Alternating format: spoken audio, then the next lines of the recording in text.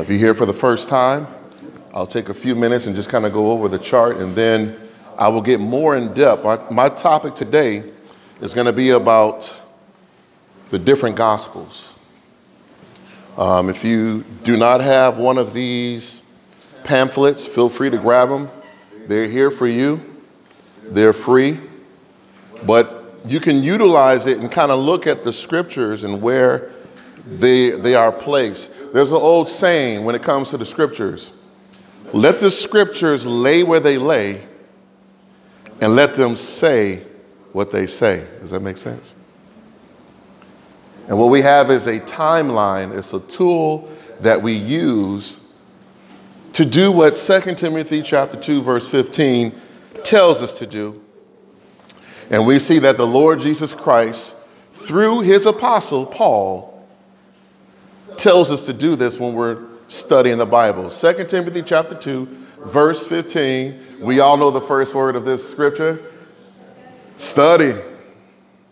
Study to show thyself approved unto God, a workman that needeth not to be ashamed, rightly dividing the word of truth.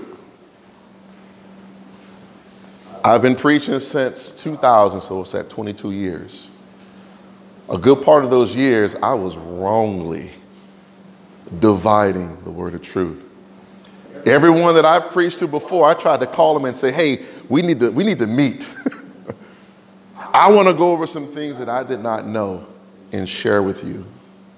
Studying God's word, not just reading it, but studying it, knowing the beginning, knowing the middle part and the ending. Paul says, time passed, but now ages to come. Let me correct that. Jesus Christ gave Paul in the book of Ephesians the phrase time passed. Jesus Christ gave to Paul the book of Ephesians chapter 2, verse 13. He says, but now there's a dispensational change. Jesus Christ, through the apostle Paul, gave him the phrase ages to come. And just very quickly, past, present, future. How important is that? Very important.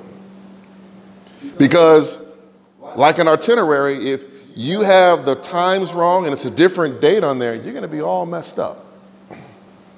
Amen. Study to show thyself approved unto God, a workman that needeth not to be ashamed, rightly dividing the word of truth. And those are the three major divisions: time past, but now, ages to come. Last week, we talked about the Ark of the Covenant, or Noah building that ark, and I pointed out Enoch. Remember we talked about Enoch last week? And we talked about his son. What was his son's name? Methuselah. And on the timeline, that was early in the book. It was in Genesis. I walked out here saying, man, there was 3 points I really wanted to hit home, but I didn't. And so I'm going to do that. I'm going to recap, and then we're going to look at these different gospels. So I'm multitasking, y'all. Can we chew gum and walk down the street at the same time? Can we do it? Are you guys with me? Go really quick to 1 Peter chapter 3. 1 Peter chapter 3. I left my cell phone at home, so it's 10:38.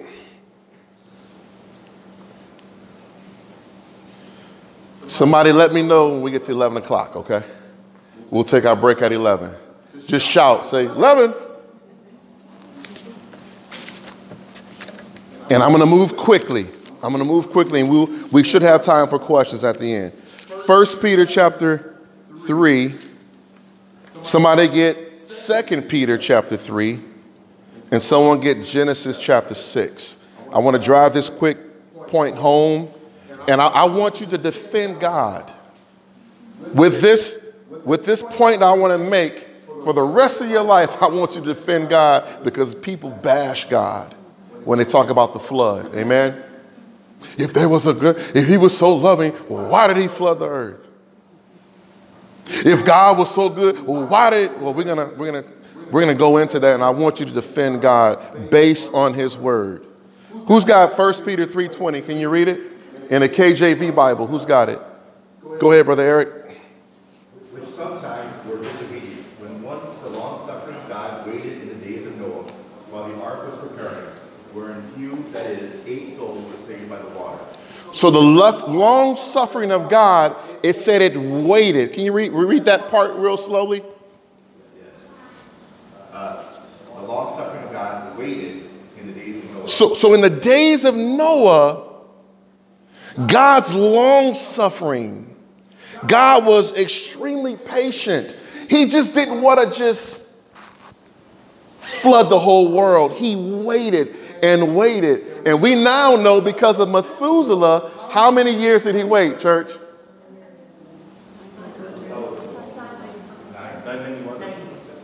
969 years. 969 years. Almost 1,000 years. He waited. He was patient. He was long-suffering. When people try to say that about him, say, whoa. God waited almost 1,000 years. He prolonged it. How do I know that? Go to the next verse. 2 Peter chapter 3, verse 9. When you got it, read it. The Lord is not slack concerning his promise. He's not slack concerning his promise. He told Enoch, Enoch told Methuselah, and Methuselah told Noah. They all had this revelation that God was going to flood this place. Could you imagine being in their shoes, knowing everywhere you walk around, it's all going to be underwater. It's all going to be flooded. My speculation is that's why Noah got drunk. That's my speculation. Could you imagine dealing with that type of, what's the word I'm looking for? Pressure. We talk about a pandemic. 8 people on the globe inside of an ark. All his memories gone. So keep reading. As some men count slackness, but is long-suffering to usward, not willing that any should perish. There it is. His patience, his long-suffering, he was not willing that any should what?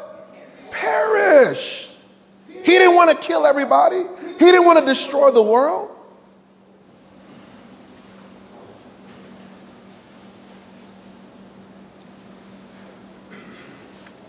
To all the men in here, all the fathers, if someone broke into your house and was starting to do some evil things to your family, are you going to wait?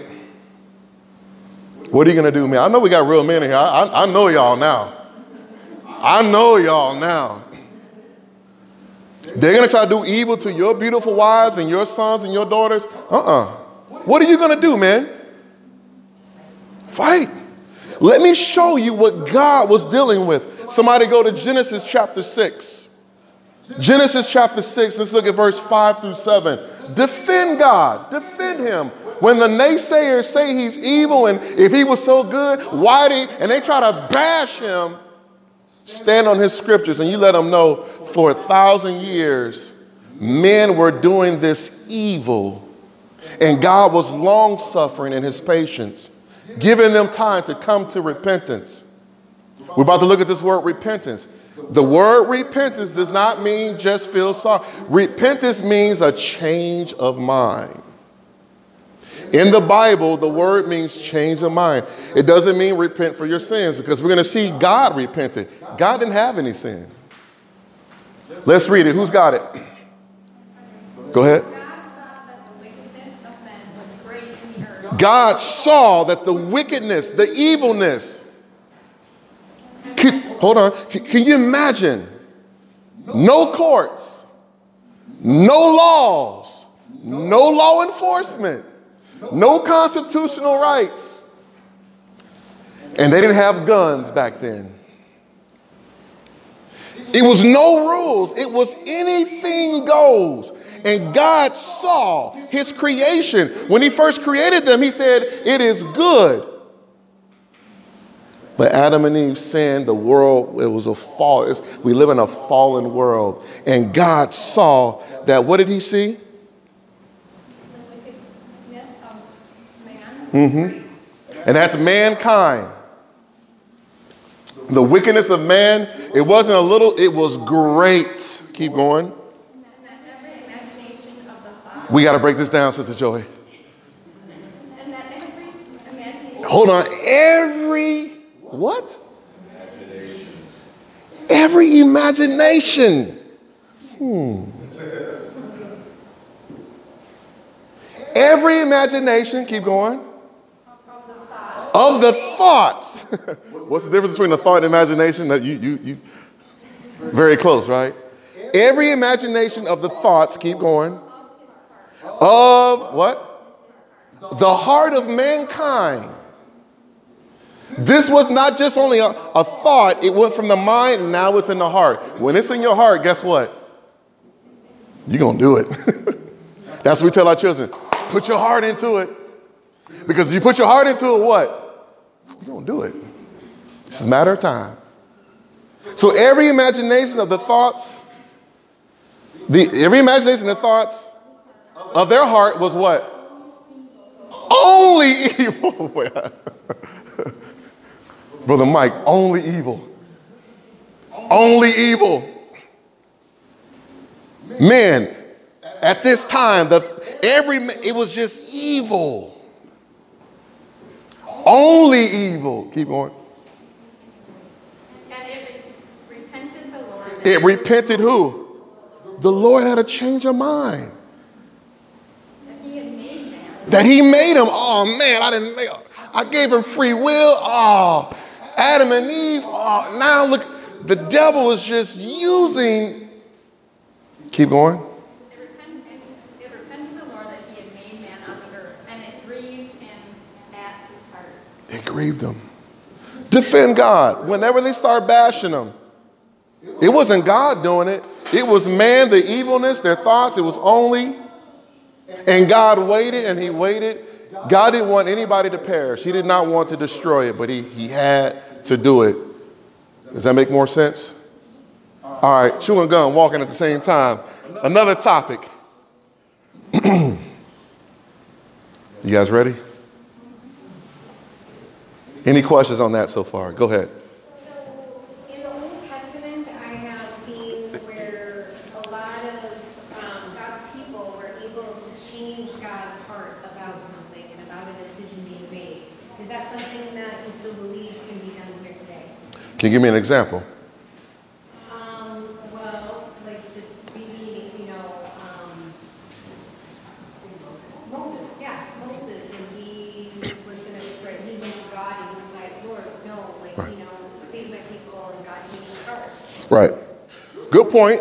In time past, the law of Moses, that was a covenant, which is a contract with the nation of Israel. So God obligated himself through that covenant to do A, B, and C. He added the law because they were falling short on the contract. They were to obey him. There were consequences. If they obeyed him, he blessed them. If they disobeyed him, what happened? Punishment. And so it was a performance-based acceptance system. So yes, their obedience could bring more blessings if they did what God told them to do in that dispensation. But in our dispensation, the but now, God is saying, cease from your performance. Through history, no human being's performance was good enough but one, and that was the Lord Jesus Christ. So we rest in his performance. We rest in him, and now we are a member of the body of Christ. God is final. He is set with the body of Christ.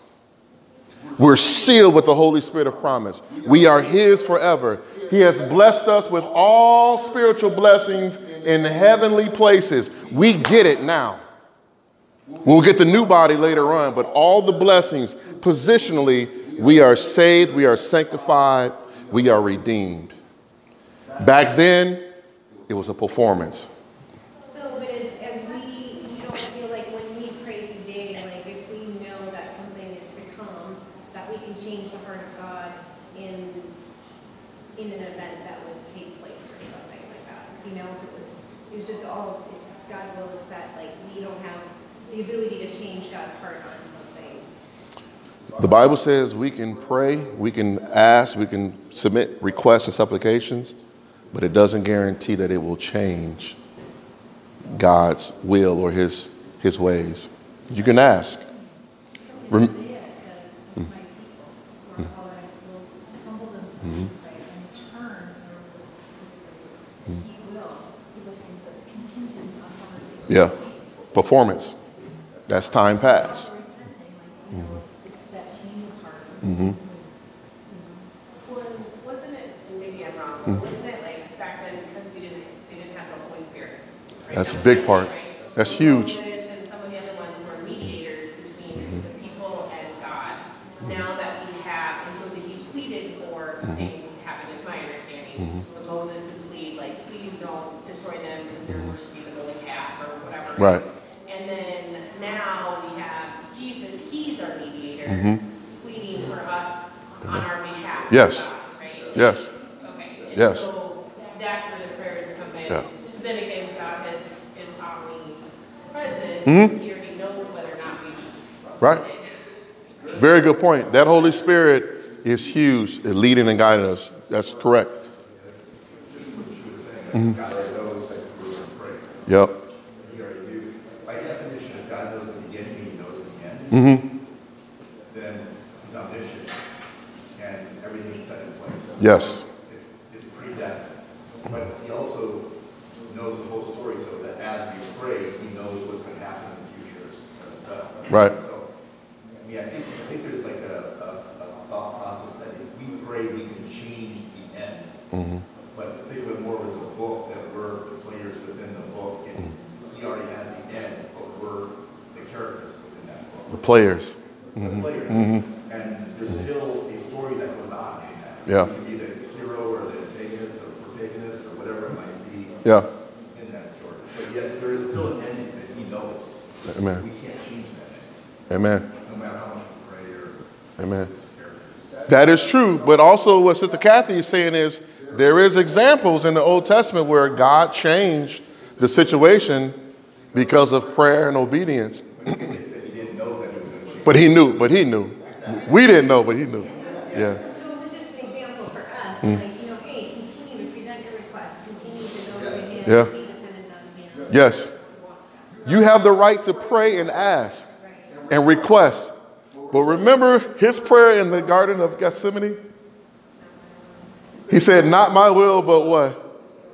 What ended up happening? The man, the 100% man in Jesus, like, remove this cup. I don't know if I want to go through.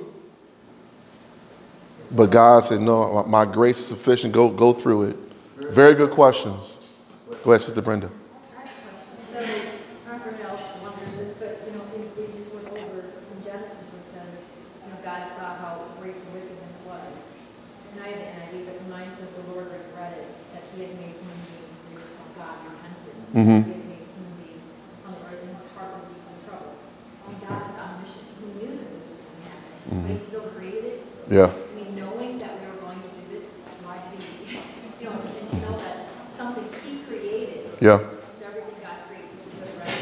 And then he goes and does it, but knowing it's been destroyed. And like literally everything he created, he had to destroy Yeah. other than make people.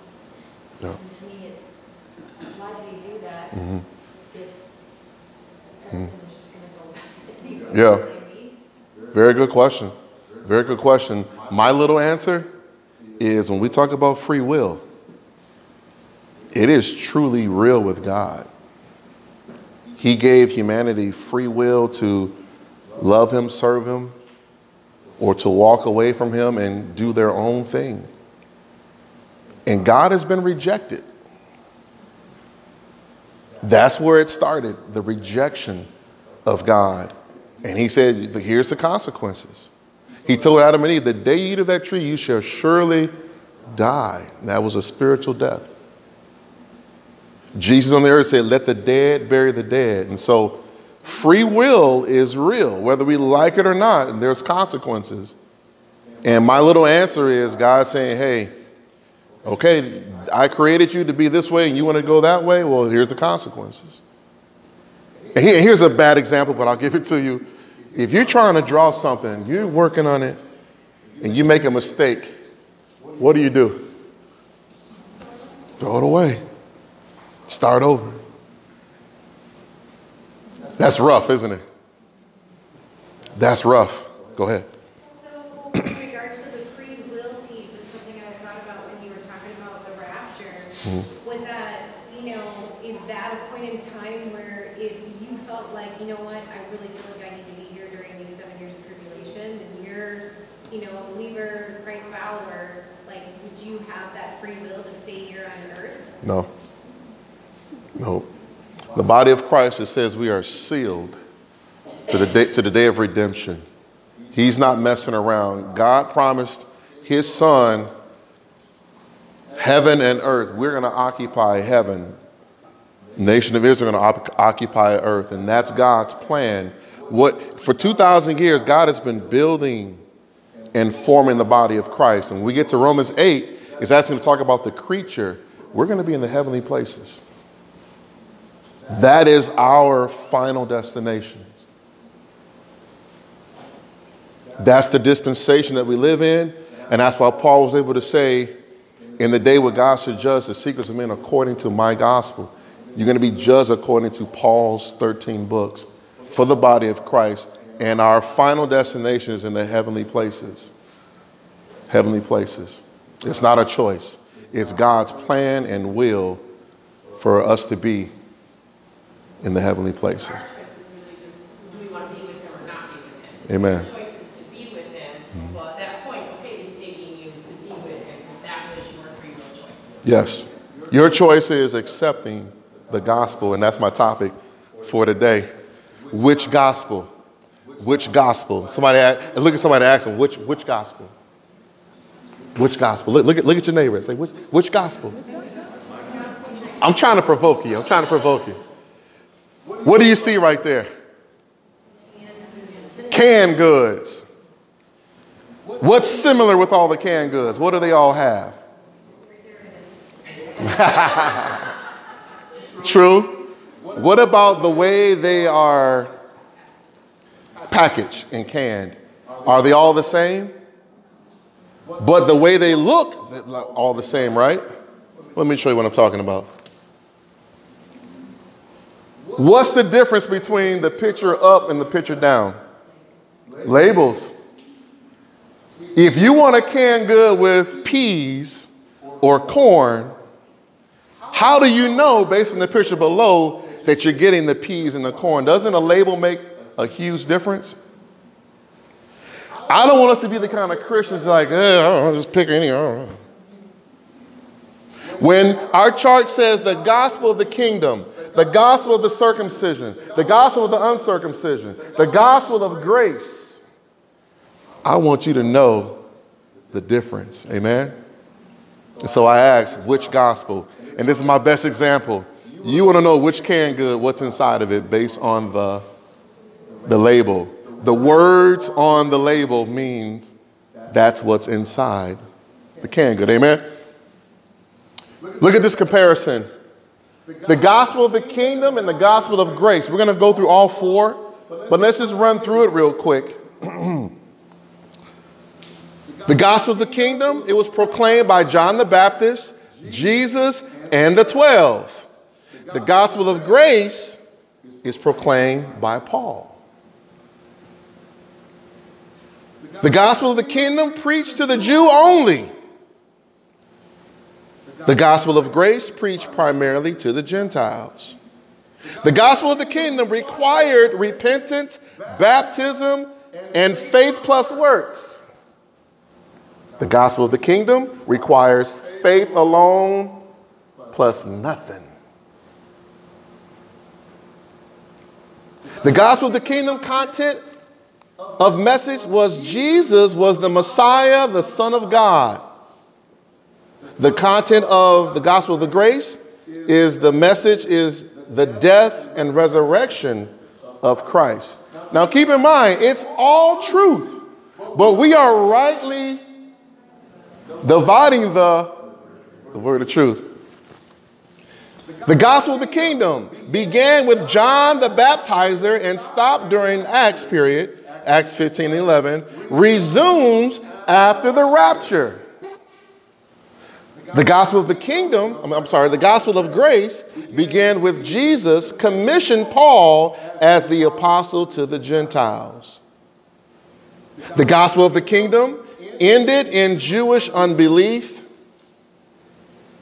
will resume after the body of Christ is completed. It ends in Jewish belief and fulfills the Great Commission and prophecy. The gospel of the grace of God ends with the completion of the body of Christ, composed of Jews and Gentiles, the rapture.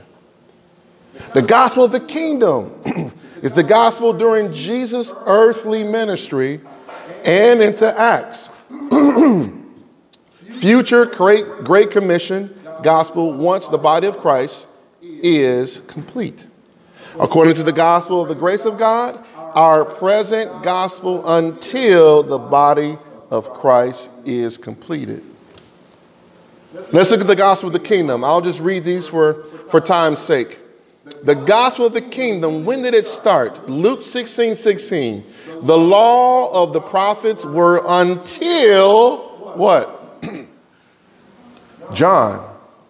What kind of word is until? Is that a time-sensitive word? Since that time, the kingdom of God is preached and every man presses into it. Look at Mark 1:14. Now, after that John was put in prison, Jesus came into Galilee, preaching the gospel of the what? Kingdom. Look at our timeline. You got John the Baptist here. Right after that, you got Jesus Christ. The gospel of the kingdom. Do you see it? And saying, the time is fulfilled and the kingdom of God is at hand. When the king is on the earth, the kingdom is at what? At hand. My water is at hand. Water gone.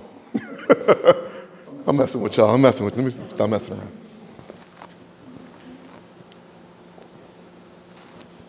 15. And saying the time is fulfilled and the kingdom of God is at hand, repent ye and believe the gospel. The earthly kingdom is postponed, but when our dispensation of grace ends, this is a commentary, that's not the scripture. When the dispensation of grace ends with the resurrection and rapture, the earthly kingdom will be offered and established again, and the gospel of the kingdom will be preached. So look at our chart. Gospel of the kingdom. You got the gospel of the circumcision, uncircumcision, the gospel of grace. What happens again after the rapture? The gospel of the kingdom. It will resume. It's almost like watching a movie. You hit the pause button, and then you hit pause again. The gospel of the kingdom will resume. Mark chapter 1, verse 4 and 5. John did baptize in the wilderness and preach the baptism of repentance for remission of sins. And there went out unto him all the land of Judea, and they of Jerusalem, and were all baptized of him in the river Jordan, confessing their sins. Now, denominations, people who are Baptists, they are still following John. They don't rightly divide the scriptures, because you'll see that today Christ chose Paul to be his apostle, and there's different instructions. Paul says in 1 Corinthians chapter 1, verse 17, Christ sent me not to baptize. Reading along here. The gospel of the kingdom was proclaimed by John the Baptizer, Jesus and the 12. It was the good news of the coming kingdom and required repentance, baptism, and the faith that Jesus was the prophesied Messiah. Okay. That's the gospel of the kingdom. It starts here with John the Baptist. Jesus preaches, his disciples preach it. It stops here with Paul, but then it will resume after the rapture. during the 7-year tribulation period, books Hebrews to Revelation, the gospel of the kingdom is being preached again. Let's move on to the gospel of circumcision. These two are really easy here. The gospel of circumcision and the gospel of uncircumcision. What do you think that's going to be about, just by the title? Circumcision. Spiritually, who was circumcised? The Jews. And who was not? That's a big indicator right there. Turn to Galatians chapter 2. You don't have to turn to it. I'll read it really quick.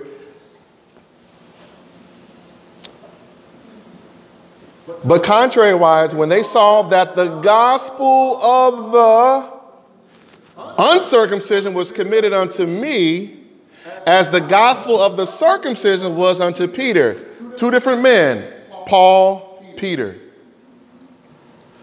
Peter had the circumcised, Paul had the uncircumcised. The word gospel means good news. Good news to the Jews, good news to the Gentiles. Verse 9. And when James, Cephas, and John, who seemed to be pillars, perceived the grace that was given unto me, they gave me and Barnabas the right hands of fellowship, that we should go unto the heathen and they unto the circumcision. So they shook hands. They had a meeting. Paul, you go to the Gentiles. We're going to the Jews. That lasted for a few years, but what I'm going to show you, there was a fall and a diminishing of that program. Even Peter got under the leadership of Paul in Scripture. Where in the Bible does it say that Peter started following Paul? I'll show you that in just a minute here. Let me keep reading. Where did I leave off on? 10? Okay, yeah. Only they, hold your hand, I'll get it. And only they would that we should remember the poor, the same which I also was forward to do. But when Peter was come to Antioch, I withstood him to his face. Here's part of your question. Paul is saying, I withstood him to his face. Peter, whoa, Peter, whoa. Watch what it says here. I withstood him to his face because he was to be blamed. Can't do this, Peter. 12. For before that certain came from James, he did eat with the Gentiles. So before these Jewish leaders who was under the law, Peter was eating with the Gentiles. But when they came, guess what he did? Because the law said you don't eat with Gentiles. Amen? Paul said, He withdrew and separated himself. Are you seeing this? Peter withdrew himself and separated himself from the Gentiles, fearing them which are of what? Circumcision. Break it down, Paul. Tell them how it's a new dispensation, Paul. Rightly divide, Paul. Let's see it. Verse 13. And the other Jews disassembled likewise with him. He's being a leader now. Insomuch that Barnabas also was carried away with their dissimulation. Not good. But when I saw that they walked not uprightly according to the truth of the gospel for today and at this time, I said unto Peter before them all, if thou, being a Jew, livest after the manner of Gentiles, and not as do the Jews, why compellest thou the Gentiles to live as do the Jews? We who are Jews by nature, and not sinners of the Gentiles, knowing that a man is not justified by the works of the law, but by the faith of Jesus Christ, even we have believed in Jesus, that we might be justified by the faith of Christ, and not by the works of the law. For by the works of the law shall no flesh be justified. So to your quick question, that was the beginning during the uncircumcision, the gospel of the uncircumcision. That was the turning of the requirements from the law into grace. The gospel of the uncircumcision is the same scripture where you see both of them are in play. really quick, Acts chapter 28 and Romans chapter 11. It's going to really, it is really going to open up your eye. This really helped me with rightly dividing. Can somebody get Acts chapter 28, verse 28? Somebody get Romans chapter 11, verse 11 through 15. Let's do Acts first. And what you're going to see on our timeline is during this Acts period after the cross, we call it a transitional book, there came a point where Acts 28:28, you know that salvation, somebody say salvation. How important is salvation? Pretty important. He's saying it's going to the Gentiles. Look at the difference. Somebody read it, Acts 28:28. Be it known therefore unto you that the salvation of God is sent unto the Gentiles, and that they will hear it. It came a point, the last book of Acts, we see that the salvation of God, it is sent to the who? Gentiles, and they will hear it. That marks the beginning of the fall. Somebody say fall. And diminishing. Let me show you that in Scripture. Go to Romans 11. Who's got it? Somebody got it? Go. Romans chapter 11, verse 11 through 15. Read it out loud and kind of slow, please. I say then, have they stumbled that they should fall? Fall. What do I have here? What does that say? Fall. He's talking about the nation of Israel. Have they stumbled that they should fall? Go ahead. God forbid. But rather through their fall. Hold on, but rather through their fall, Israel, the nation of Israel, the Jews, they had a fall. Most pastors would never, ever, ever tell you that. Because them, it's all Israel, Israel, Israel. And I love Israel too, but the word of God says they had a fall. They rebelled. But rather through their fall, keep going. Salvation is coming to the who? Gentiles. That's a dispensational change. Rightly dividing the scriptures. Keep going.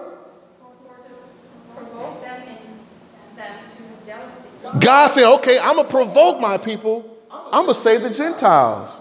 You're going to reject me? Okay, well, I'm going to save the Gentiles. I'm going to provoke you. I'm going to bless them. Go ahead, keep going. Now, if the fall of them. Now, if the fall, that's 3 words of fall.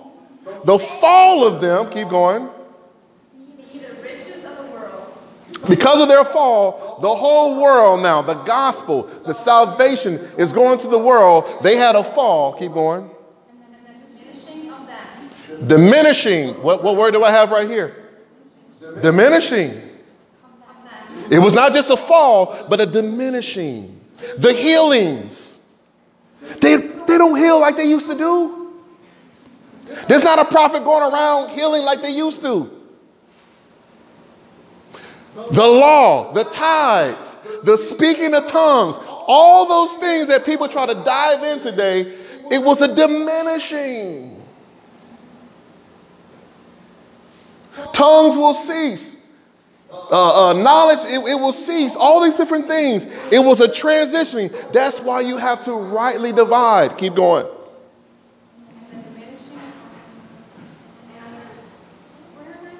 And the diminishing of them, the riches of the Gentiles, how much more their fullness. Now, God is not done with the nation of Israel, but today they have been cast away. Let me show you that. Keep reading, keep reading.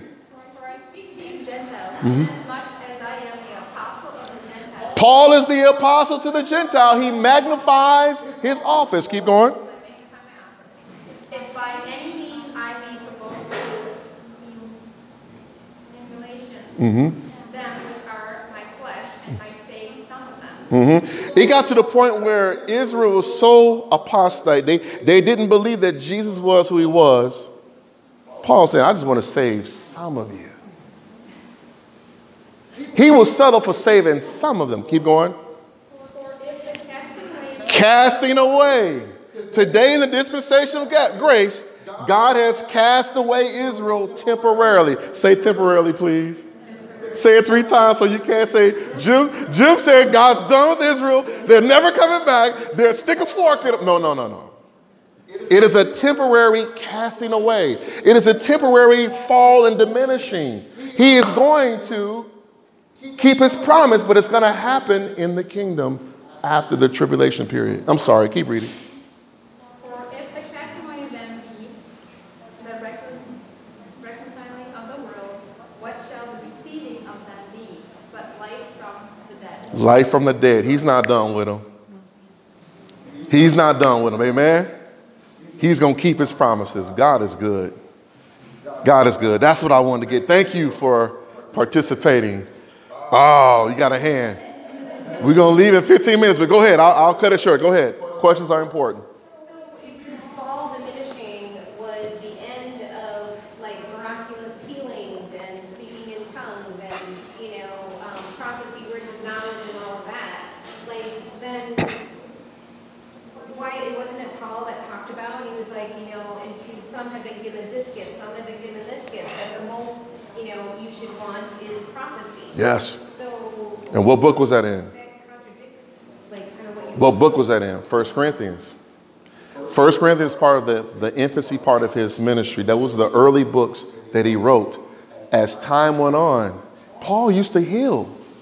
Paul water baptized.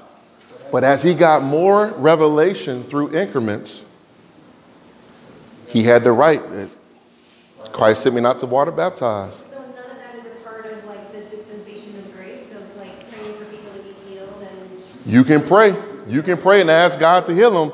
But if it doesn't happen, it's not because you don't have lack of faith. Today, he said, what abideth? What three things abideth today? Faith, hope, charity. Charity. He had to tell you what abideth because so many things changed during the dispensation. That's why it's so important to rightly divide. And it's sad, some churches are healing churches, but during COVID, they were shut down. And I'm not mocking. But they know that the healing that was going on in time past is not the same you see in but now. Am I right or am I wrong? But God can, in his will, he can do miracles. He can still do miracles. But it's not the same as it was. So it's like God, you can pray for that miracle can happen. It can. It's not because of he's anointing a person to do that. So it still happens, just not in the way it happened before. Yes. The disciples healed. Paul raised a man from the dead. Have y'all read that? But he went on to say towards the end of his ministry, I had to leave that brother sick. He couldn't heal anymore. He told Luke, hey, take some wine for your stomach, man. He couldn't do it anymore. Throughout, they said it was close to 33 years of his ministry. It diminished, it changed. And so don't be the Christian to just get caught in that when God it is, and I hate this, well, I don't say I hate this word. It is a progressive revelation.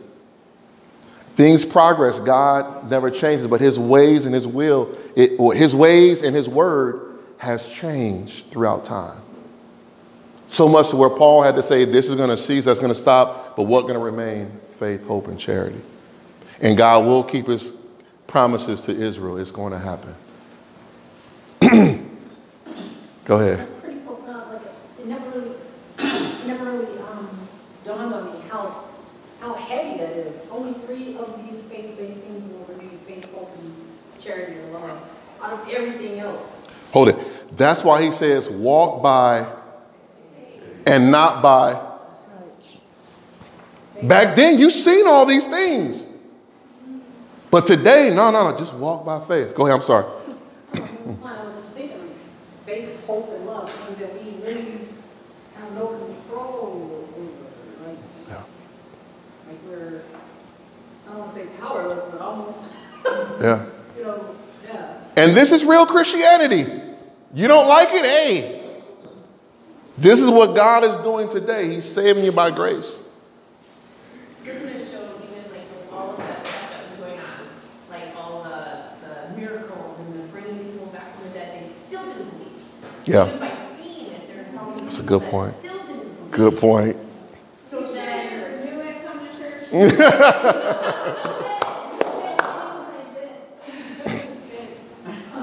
Great point. With all the miracles, with all the signs, with all the wonders, a lot of them still didn't believe. Even Jesus, he said, he looked at his disciples, are you going to leave me too? He made one comment and people started walking away from Jesus. He told the disciples, you guys going to leave too? Well, what did Peter say?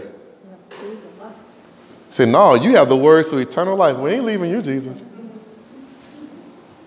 I said something like that to the guy who wanted to debate Jim and I online. And he and I wrestled back and forth a little bit. And at the end of it, I said, I'm done. I said what I said. Well, you still haven't proven anything. I said, at this point, I think even if Jesus came down and stood in front of you, you still wouldn't believe. And he died like a month later. Yeah, like a month later. And so, what do you do? Like, yeah. Very good point. Yeah. Should we even take a break? Should we just keep going? 10 more minutes? Yeah. Keep going? God is good. Is this good or is it? And there's no stupid questions because we all are learning, amen? And I don't have all the answers. I'm going to say it 2 more times. I don't have all the answers. I don't have all the answers, amen? God is good. You know what? I wanted to finish this too. Go to Acts chapter 9. Brother Jared, is it better to bring more than you can? It's better to have more than too little, right?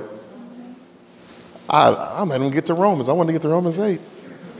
Who wrote Acts? Luke.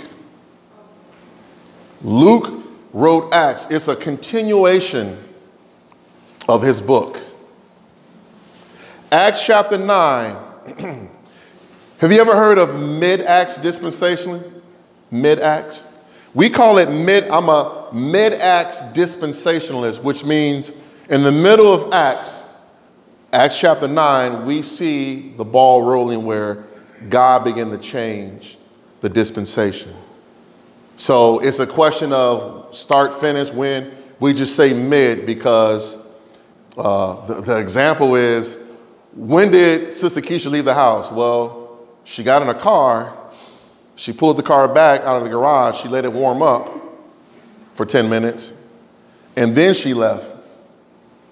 So to be accurate, we just say mid-Acts because Jesus Christ saves Paul, and that starts the ball rolling of this new dispensation, rightly dividing and everything. Let's look at the accounts here. Acts chapter 9, verse 3 through 7, and somebody get Acts 26. He's going to talk about this event where the Lord Jesus Christ saves him from heaven. Please say from heaven. It is not during Christ's earthly ministry. It's after the death, burial, and resurrection. Christ is in heaven, and he still, even though he had 12 apostles, he still saves this one here. Go ahead, Acts chapter 9, verse 3 through 7. Anybody? As he journeyed, he came near Damascus, and suddenly there shined round about him a light from heaven. Did it say suddenly? I'm going to give you I want to show you this event, the starting of it, and how it's going to be very similar to the rapture.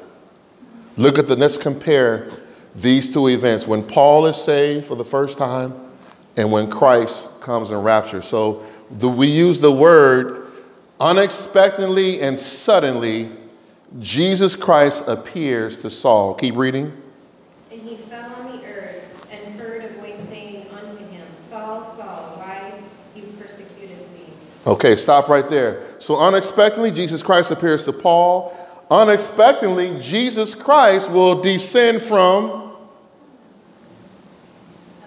heaven. Unexpectedly. Do you know when he's going to do it? No. Saul didn't know that he was going to get saved that day. So unexpectedly, it's going to happen. Keep going. And he said, Who art thou, Lord? And the Lord said, I am Jesus, whom thou persecutest. It is hard for thee to kick against the pricks. Mm-hmm. And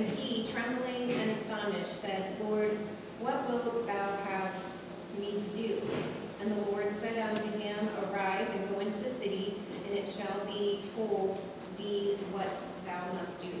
Okay, so unexpectedly, Jesus Christ appears to Saul. Unexpectedly, Jesus Christ will come back and descend from heaven. Saul falls to the earth when he hears Jesus. Instead of falling to the earth, the body of Christ will rise to meet the Lord in the air. Do y'all see that? Unexpectedly, Christ comes, Paul falls, but the body of Christ, when the Lord comes, we're not going to fall. We're going to rise. We're going to be caught up. Saul hears a voice from heaven. Only Saul can understand the words of Jesus. Only Saul can understand it. When Christ comes back, the Lord himself shall descend from heaven with a shout, with the voice of an archangel, and with the trump of God. And only those that are in the body of Christ will be caught up together to meet the Lord in the air. So similarities. Unexpectedly, suddenly Christ appears, saves Saul. Unexpectedly, the rapture will happen. There's a sound. Paul hears a voice. There will be a sound with the rapture. The trump will blow with the voice of the archangel. Only Paul can understand the words that was coming from heaven. Only the body of Christ will be raptured up. No one else will hear the sound of the trumpet. I thought everybody will hear and see. I didn't say that. I said only the body of Christ will go. Not everybody's going. Not everybody's going. Acts 26, look at verse 12 and 14. He's talking about the same event, but he gives you a little bit more details. Keep going. Whereupon, as I went to Damascus with authority and commission from the chief priests, at midday, O king, I saw in the way a light from heaven above the brightness of the sun shining around about me, and them which journeyed with me. Okay, hold it there. Midday, around noon, this brightness, he said it was brighter than the sun. That's pretty bright. But it shined on him and them that were what? With him, right? Right? Is that what it said? Keep going. And when we were all fallen to the earth, I heard a voice speaking unto me and saying in the Hebrew tongue, Saul, Saul, why persecutest thou me? It's hard for thee to kick against the pricks. Okay. And so only Paul can understand that. It says in other versions that they were speechless. They didn't understand, but only Paul could understand what Jesus Christ was saying. My last slide is on our chart. After the gospel of the kingdom, after the gospel of the circumcision, the gospel of uncircumcision, the gospel of grace. We know that one, right? We know that one really well. There will be the gospel of the kingdom. Go to Isaiah 2, 1 through 4. We're winding down here. We're winding down. Did I go over the gospel of grace? I skipped over it, didn't I?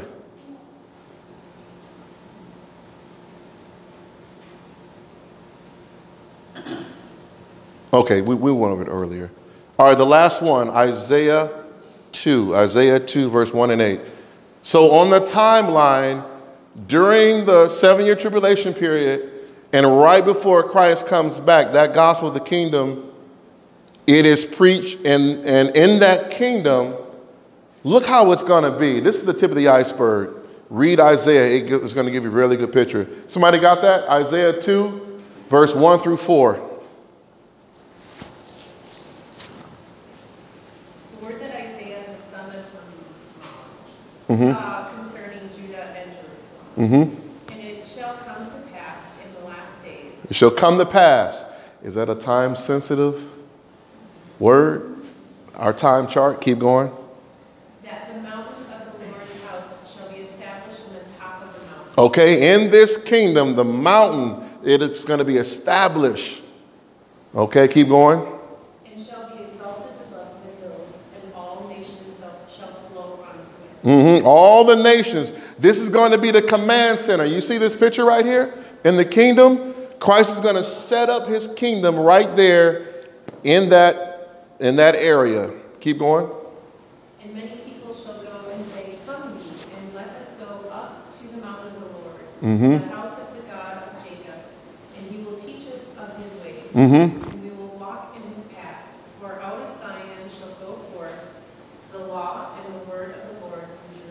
There's the key point right there. The law, it will be reinstated. The kingdom will be established. We go back to the law. Dispensation of grace over. And if you go to Romans chapter 11, God is going to write his law in his people, the nation of Israel. He's going to deliver them from iniquity, and they are going to keep that law perfectly, because the king will be there and he's going to change their heart and their minds. He's going to write Jeremiah. He's going to write his laws in their hearts and their mind. Did you finish it? And he shall judge among the nations and shall release many people. And they shall beat their swords into plowshares and their spears into pruning hooks. Nation shall not lift up sword against nation. No more war. Neither shall they learn war anymore. No more war. His kingdom is going to be a kingdom of peace. Peace will reign in God's kingdom forever and ever and ever. Defend God. Why is God letting this happen? Why?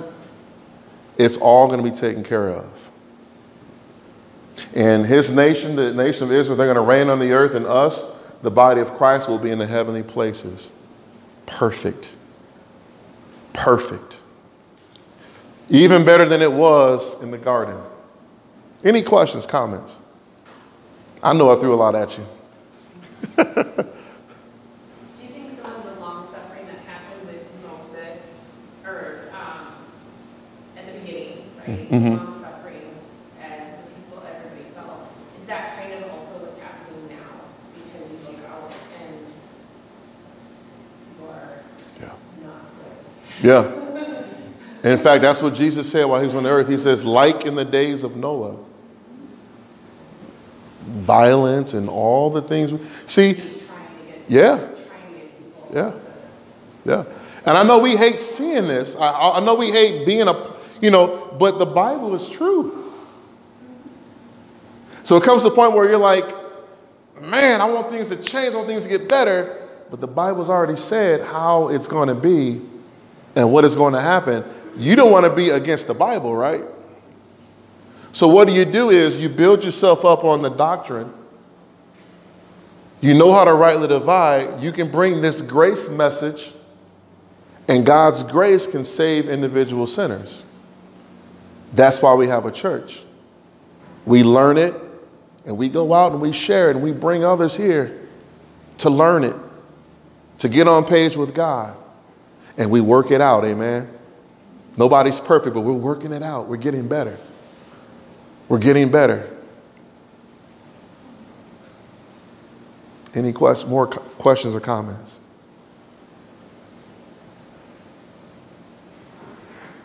And remember, the Gospels that we talked about today, it's on the chart. And just like the canned goods, you want to know the labels, what it entails. Unrestricted gospel. Restricted to the Jews, time past, but now unrestricted for all people. All people. No more questions? Let us pray. Heavenly Father, in the precious name of Jesus, we thank you for your word, Lord. We thank you for showing us how to rightly divide the scriptures and getting more understanding, getting more knowledge, so that we can apply this, we can live it out in the details of our life. And Lord, if there's anyone here or anyone listening on YouTube who is not saved, if they don't understand, if they don't know where they're going to spend all eternity, your word tells us or gives us the opportunity to make that decision. With the understanding, according to the Bible, that all have sinned and come short of the glory of God. Because we have sinned, we all deserve the punishment, which is hell. But the good news is for today, our gospel, the good news for today is that Jesus Christ came down, lived a perfect life, and he died for all of our sins. He was buried, and he rose again the third day. Everything that is wrong with us, if we believe that Jesus Christ paid it all and you have forgiven it all based on his word, based on his performance, if we believe that message, the Bible says we are saved from eternal destruction. We're saved from the debt and the penalty of sin. And one day, we will live in the heavenly places forever and ever. If you are not saved, if you can make that decision, the choice is yours. And if you have made that decision, I want to welcome you to the family of God.